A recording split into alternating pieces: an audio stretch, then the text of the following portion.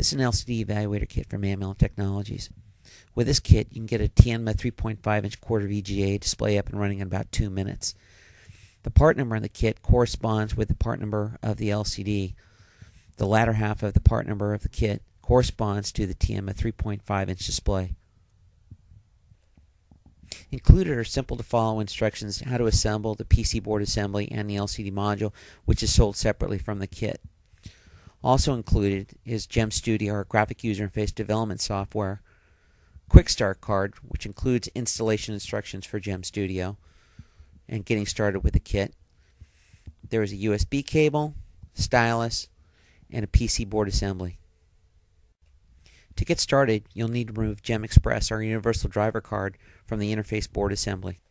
Next, we'll be inserting the data cable into the connector that sits underneath Gem Express. It's a fine pitch connector, so be careful when you're installing it and locking it down.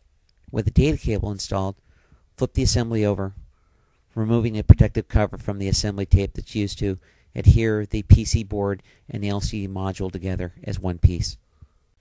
Next, reinsert Gem Express into the interface board. It'll only fit in one way. Make sure it's fully inserted and all the pins line up.